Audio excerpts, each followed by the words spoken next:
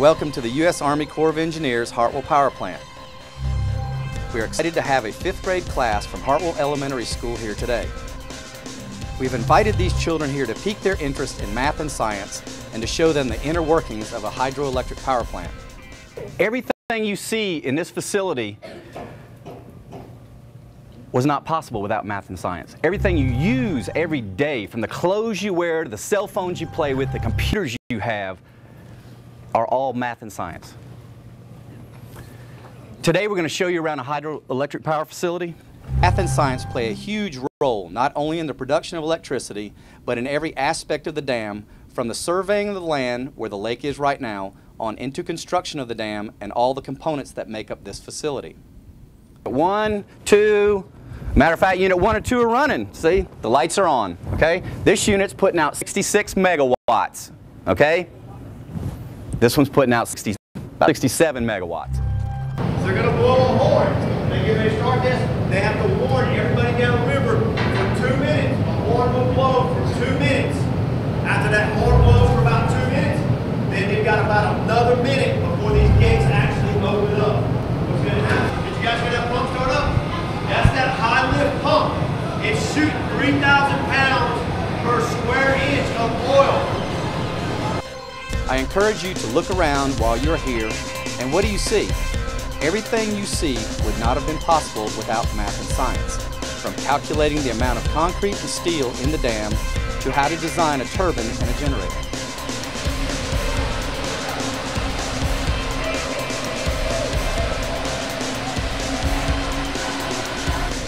This is called the scroll case. All right, this is where the water is all the time in the turbine. When those big gates up there open, you saw the linkage up there before. When the big gates open, the water dumps on the turbine and turns the wheel. When that happens, it turns the generator.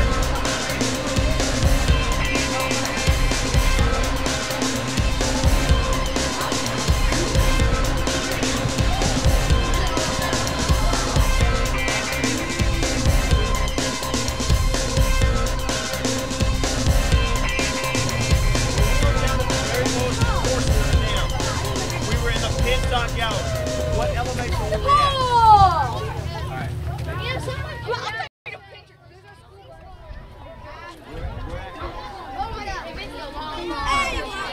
Oh, in front? That's where the water, it comes through the unit, it turns the unit, and it comes out of the face of the dam, and it just creates all that water flow. The horn is right up there. See right here? Come here. He walked all the way around the lake from one end of the dam and all the way around the lake and all the little islands and came up on the other side. How far would you walk? Close enough. Who gonna do better in math and science? I should see all these hands go up, all right? Who really enjoyed their tour? All right, we really loved having you here. Everything that you use on a daily basis requires math and science.